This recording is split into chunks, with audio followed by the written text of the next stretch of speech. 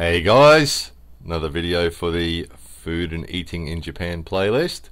Bit more healthy food from the convenience store.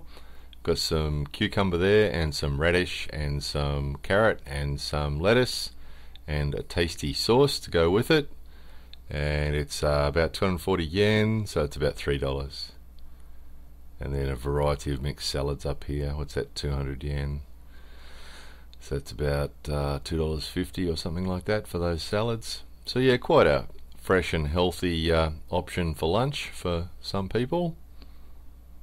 And always fresh and always healthy, always tasty. These guys are amazing with their quality control. The quality's always excellent.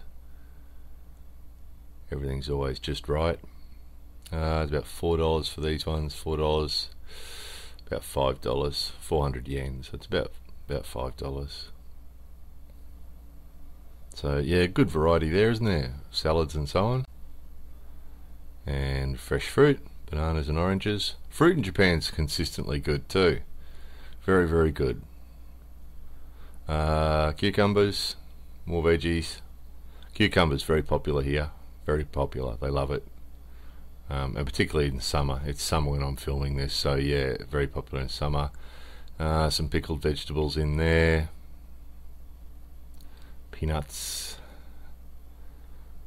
more pickled stuff, ham and stuff. Tamagoyaki, which is like sort of like scrambled egg, but it's in a sort of solid form, like a cake. Very popular here. Often get that in bento and other things. Tamagoyaki, and this is hard-boiled eggs. Hard-boiled eggs, quite a good idea, isn't it? So what's that? 68 yen. So a little bit less than $1 for a hard-boiled egg. Or you can buy 2 hard-boiled eggs. There you are. Very healthy. Put that on the food and eating playlist. More videos coming soon.